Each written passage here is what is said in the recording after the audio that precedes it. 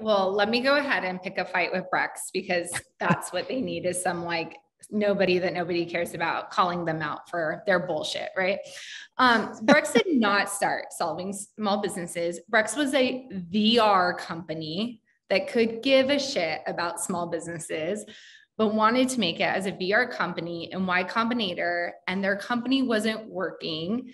And so they, started this card company saying like, oh, we can't believe we can't get a card.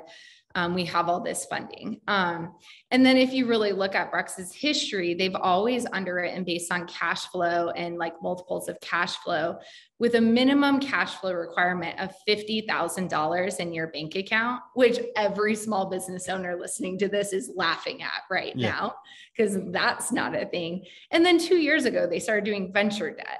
So the argument that's out there right now that Brex left small business because it's not economical and stuff, I would argue that Brex never really wanted to serve small businesses. They got almost all of their early customers through their Y Combinator connections. They have a whole team underwriting based on term sheets. And it's really annoying to me, right? Because they're putting this like bad name on serving small businesses, which we need so many companies right now looking for ways to serve small businesses.